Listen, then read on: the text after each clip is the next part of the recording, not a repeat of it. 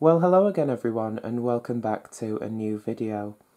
Well, today in this video I'll be showing you the final look on this really cool GPO 746 from 1971. Now, I have had this phone for at least 2 months, if not more, but at the time I restored this phone I just hadn't got around to making the final look video. I think it was something to do with sourcing this plastic dummy switch cover on the top there, but I can't remember now. But anyway, if you had been waiting to see this video, then I do apologise. So as you can see, this 746 is in the black colour. Black was standard, it was the most inexpensive to rent. But of course there were 6 other colours of the 746 available to rent. So there was red, ivory, topaz yellow, concord blue, two-tone green and two-tone grey. So you did have a bit of a colour choice with these phones. Certainly more colour choices than the trim phones at the time. So, as you can see, this phone is, well, pretty much original. We have the original handset card here. We have the original line card with the original block terminal on the end.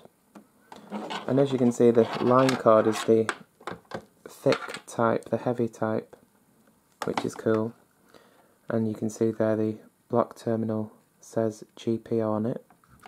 And through the end of the block terminal where the original line would have gone into this, I've put one of those reproduction line cards in the matching colour, of course, and that has the modern 431A BT modular plug on the end. So just pop that out the way and we can have a better look at the phone. So it is in very good condition for its age. You can see how shiny it is. I think the black 746s do look quite smart, if a little boring, but as you can see the handset card is in great shape. I did remould it, but originally it wasn't too bad anyway, from what I remember. So we have the line card on this side, so of course the handset and line card do come out the back.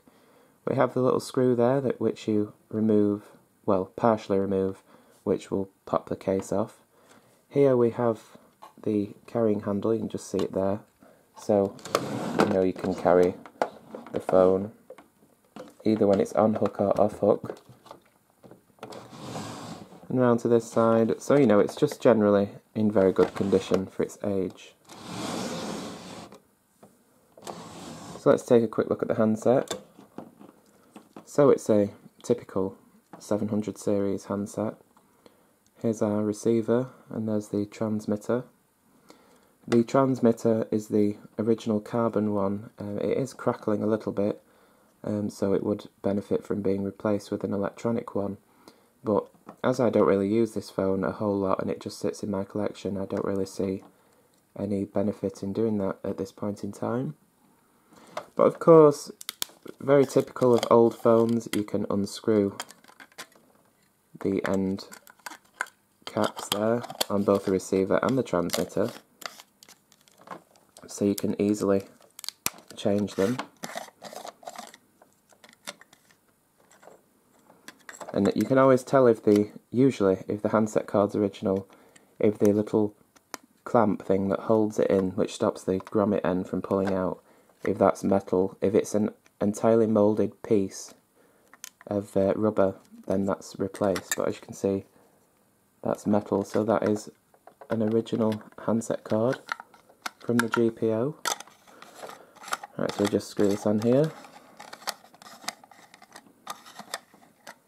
Oh, well, it would help if I put it in straight, wouldn't it?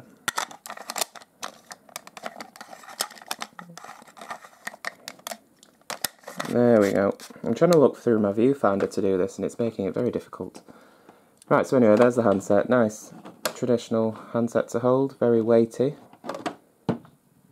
So this is a Mark 1 casing, which means that it has a continuous slope on the cradle there down to the switch hooks, and it does look quite nice with the Mark 1.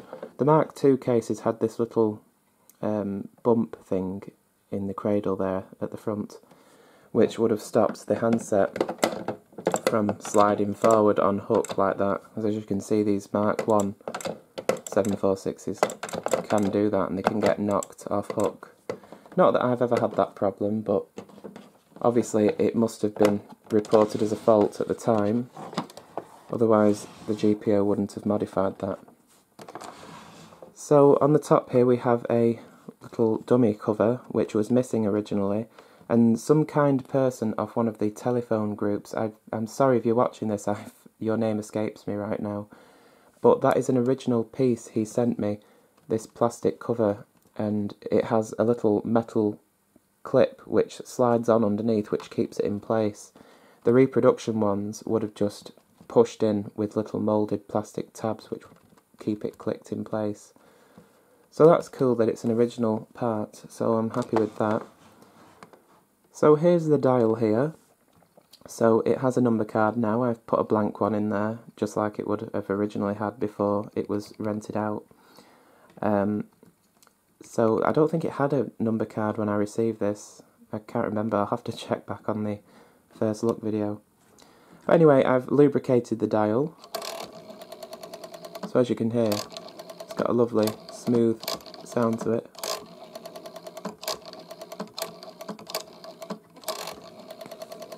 Can get quite addictive, that. But anyway, that's a lovely dial, that. So yes, I just love the condition of this phone. I think the black ones always look really shiny. So let's take a look underneath. Let's pop the handset off. So hopefully we can get all this in view here. So we have all the feet intact. They're a little bit worn though, because the phone wobbles a little bit like that when it's on a surface. But it's not too bad. So here we have the dual gong bells. You can just see the clapper there that strikes them. We have the post office authorised release stamp 692 there from when this was originally rented out.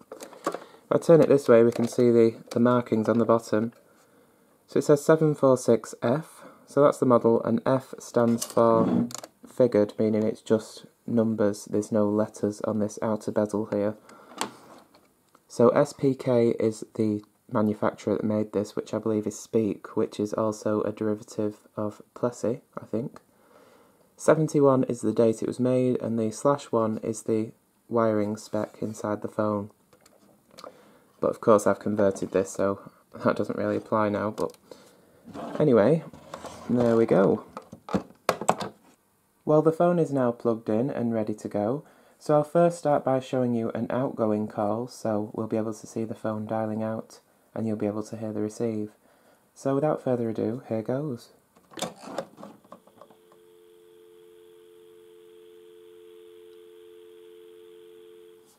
So there's the dial tone.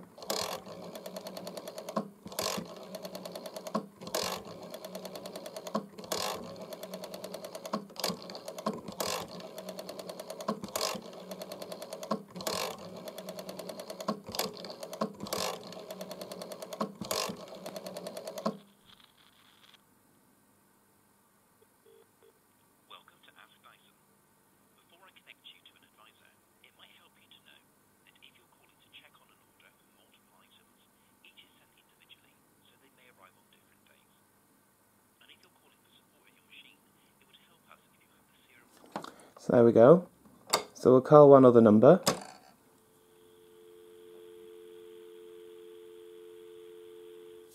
Dial tone again there.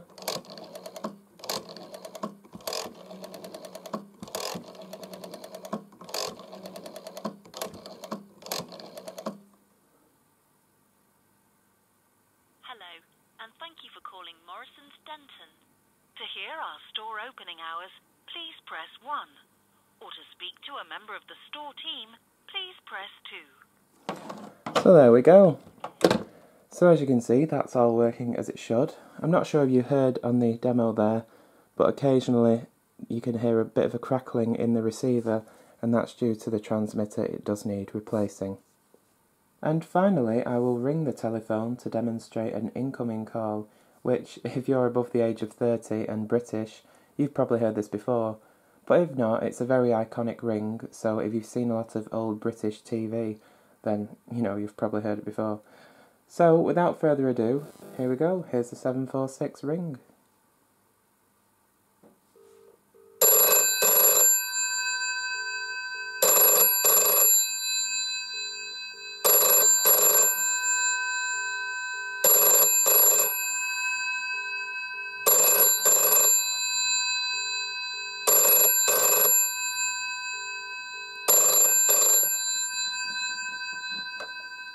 There we go, lovely, very quaint. So I'll just put my iPhone there and put it on speaker, and I will transmit into the handset so you can see how that sounds. Testing, 1, 2, 3. As you can hear, for a carbon transmitter, that is pretty good. But of course, an electronic microphone would be a lot clearer. So there we go. Alright then, so I think that just about concludes the final look on this really cool GPO 746 in the standard black colour. So if you have any questions, please comment below. If you enjoyed the video, then please give me a like. And subscribe if you haven't already, and that way you'll be notified every time I upload a new video. So thank you very much for watching, and until the next time, I'll see you again very soon. Take care.